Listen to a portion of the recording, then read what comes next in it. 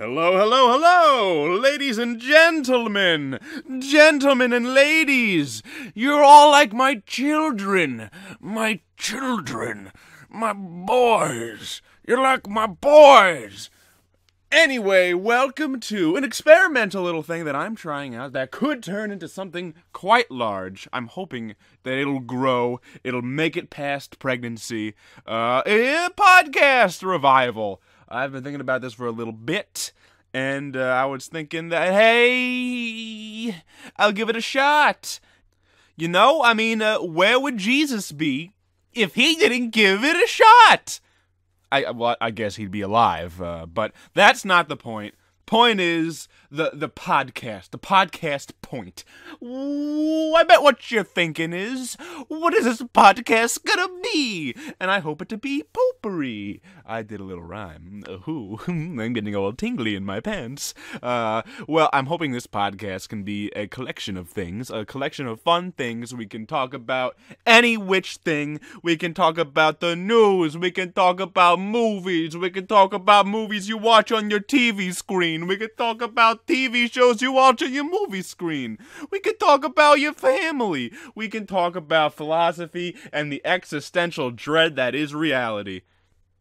Hell, if you don't walk away from this podcast at least 50% more enlightened about the world that we live in today, I'm gonna be a really sad guy. I'm gonna have a frown, and I'm gonna buy myself a big handkerchief. I'm gonna be crying so much. Alrighty, so why don't we start off this little experiment cutting right to the chase? That's what my great-grandpappy told me right before he died on his deathbed. He grabbed me by the throat, and he whispered right into my face. He said, "When you're recording a podcast, you cut straight to it." And then he died. Now this was... The year was 1995. This is long before podcasts were even a thing, so to this day it remains a miracle that this even happened. I'd figure we get things started with world news. Let's talk about the world. I mean, we all live on a world. This world. That's what we all have in common. If you're black or you're white, you know, the only two differences. We all live on a planet, and there's things that happen in it that you might not know that could affect you directly. There could be a bomb that goes off on the other side of the world that somehow creates a butterfly effect of circumstances and situations that set into a chain of events that somehow wind up to you having your first anal prolapse. I don't know what happens. That's nature, that's time. Ask a scientist. So... government shut down! The government was open, now it's not. Some people blame the Democrats, some people blame the Republicans. Most people blame the Republicans. But, you know, no one knows, no one's talking about the real situation here. Open your eyes, America.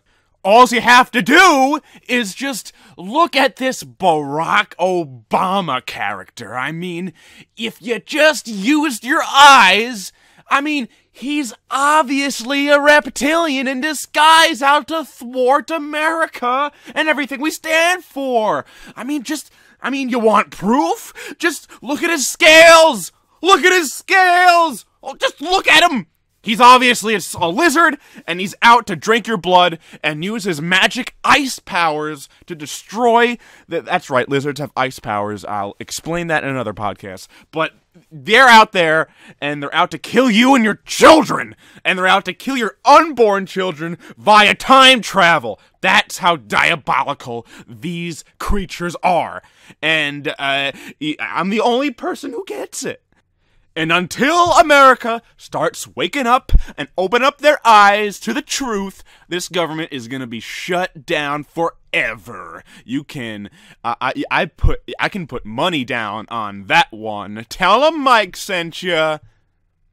That's a catchphrase I'm trying out for the podcast. I don't, at a 1 out of 10, let me know how good that was. I'd say 6. Alright, so let's take a nosedive into media discussion. Let's talk about current movie pictures that are playing at the local cinema. Let's see here. Gravity, starring Mr. Clooney and Sandra Bullock. Is at number 1 at the box office. This is pretty cool news because it's an original movie with an original plot, a very unique style of filmmaking, and it's number 1. This is the first time that it's not like a fucking reboot or a adaptation of some kind of young adult novel that's raking in the dough. I saw it. I liked it. I didn't think it was as amazing as everyone's saying it is. Mostly because I thought their symbolism was a little ham-fisted. It had like this rebirth message to it, the whole movie. I'm not spoiling anything by this, but the whole theme is about rebirth, and I get it. Oh look, the tube makes it looks like she's a baby. I get it. Next, I wanted to talk about some television series.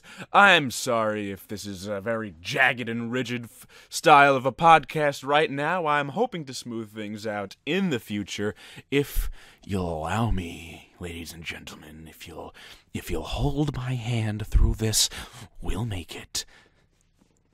Anyway, some big TV shows just wrapped up, and I thought, let's talk about them.